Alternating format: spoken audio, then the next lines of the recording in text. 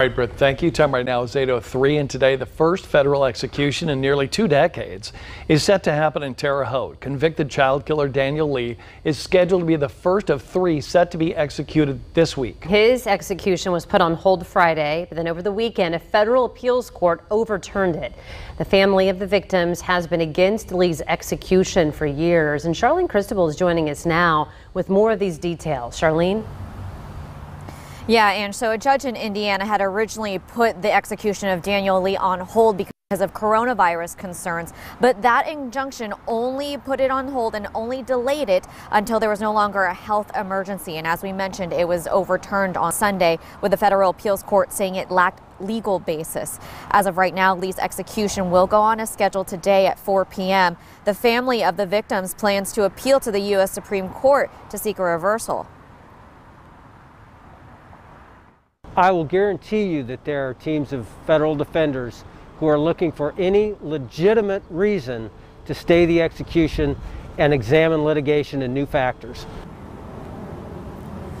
Lee was convicted in 1996 of murdering a gun dealer, his wife, and her 8-year-old daughter in Arkansas. Meanwhile, the family of Lee's victims, as I've mentioned, has been fighting against Lee being put to death for years now. They say watching Lee be executed is just not justice for them. They're not doing this for us, because to me it's heartbreaking, it's disgraceful, and I know my daughter would be very, very hurt to do this. Now, Lee will be the first of 3 inmates set to be executed this week. The other 2 involve Wesley Perkey, who murdered a 16-year-old girl and an 80-year-old woman with polio in 1998 in Kansas. His execution actually was set for Wednesday, but has been put on hold as of right now. That could change in the coming days. We'll stay on top of that.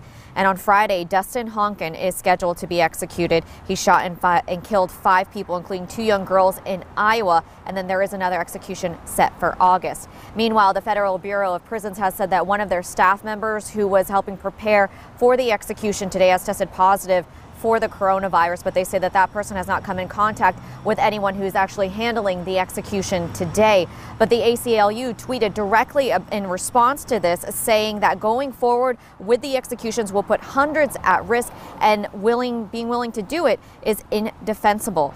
A federal public defender also told us holding federal executions during a pandemic is heartless, showing no regard to those who have to carry out these executions. Now, again, as of right now, Lee is still set to be executed today at 4 p.m. in Terre Haute.